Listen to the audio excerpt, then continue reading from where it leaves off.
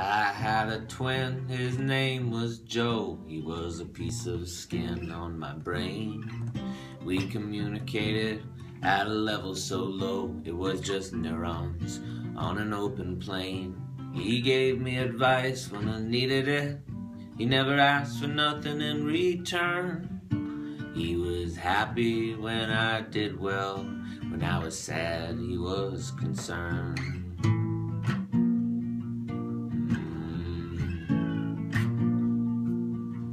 Once when I was a teenager, I got sick of Joe in my head.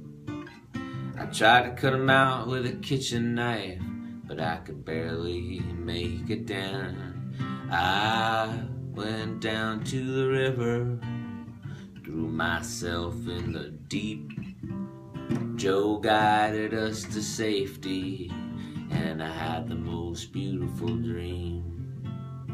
Joe was standing before me, a man beast 10 feet tall. He picked me up and he carried me straight down a waterfall.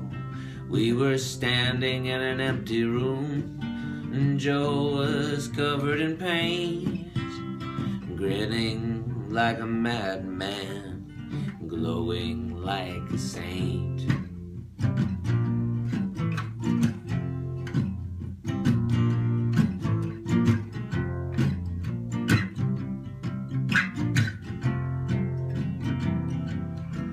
But we got lots of years behind us now, the good times and the dark.